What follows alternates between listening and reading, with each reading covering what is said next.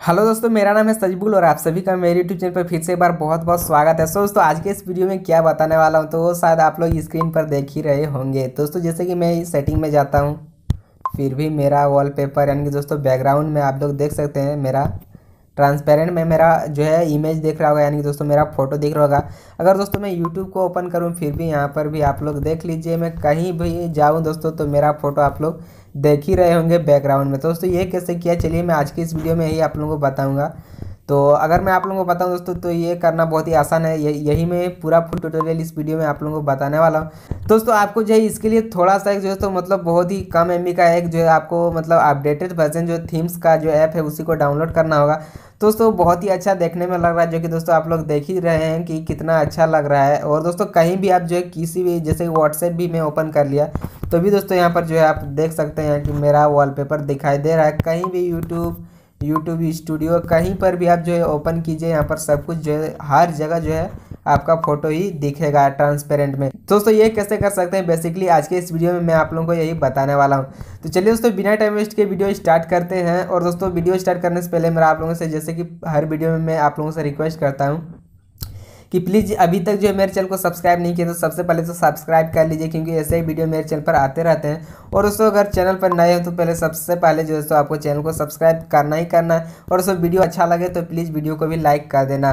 तो चलिए दोस्तों अब मैं आप लोगों को बताता हूँ ये जो है आप कैसे ट्रांसपेरेंट में अपना जो है फोटो लगा सकते हैं। उससे पहले मैं आप लोगों को कुछ जो है एक दो और फोटो चेंज करके दिखा देता हूँ। जैसे कि मैं सिंपली से यहाँ पर जाता हूँ, सॉरी मैं यहाँ पर जाता हूँ वॉलपेपर के ऑप्शन में, यहाँ पर प्लस का आइकन आपको जो है अभी तो आपके मतलब आपके डिवाइस में ऐसा ऑप्शन आ ही नहीं हो रहा होगा। जैसे कि मैं चलिए इसको अगर करने का कोशिश करता हूँ तो जैसे कि मेरा यहाँ पर आ गया। अब इसको अप्लाई करने जाएंगे तो दोस्तों यहाँ पर जो है सॉरी इसको मैं थोड़ा बीच ले आता हूँ और अप्लाई करने जाते हैं तो ट्रांसपेरेंट वॉलपेपर बीटा ये आपके डिवाइस में अभी तक नहीं आ रहा होगा।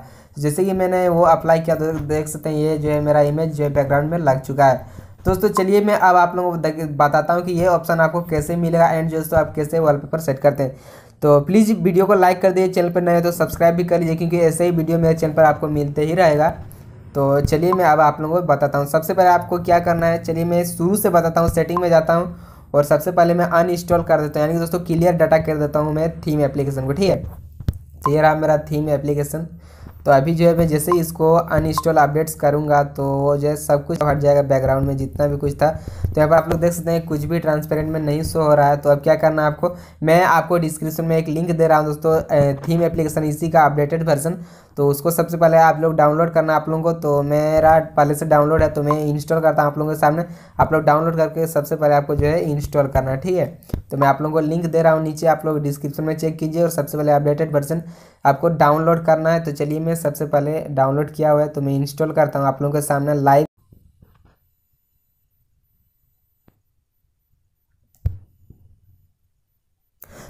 तो दोस्तों यहाँ पर आप लोग देख सकते हैं थीम का जो है मेरा अपडेटेड वर्जन है। तो इसका लिंक मैं डिस्क्रिप्शन में दे दिया हूँ। सबसे पहले आप जो है इस एप्लीकेशन को सबसे पहले डाउनलोड कर लिए, डिस्क्रिप्शन में लिंक है, मैं बार बार बोल रहा हूँ। तो उसको डाउनलोड करके सिंपली से आपको जो है मैं जैसे इंस्टॉल कर रहा हूँ वैसे ही आप जो है इंस्टॉल आपको करना है। कहीं पर भी MI थीम स्टोर या फिर कहीं भी आपको अपडेट नहीं करना है। सिंपली से मैं डाउनलोड लिंक दे रहा हूँ, उसको जो है डाउनलोड करके आपको जो है इंस्टॉल कर लेना। तो मेरा इंस्टॉल हो चुका है, यहाँ पर स्कैनिंग हो रहा है। अब मैं आप लोगों को दिखाता हूँ। ठीक है, तो जैसे ही मैं डन करूँगा और डन करते ही मैं जैसे कि दोस्तों आप लोगों को दिखाता हूँ तो यहाँ पर मैं अब थीम एप्लीकेशन में जाता हूँ तो जो है मेरा वो ऑप्शन आ जाएगा।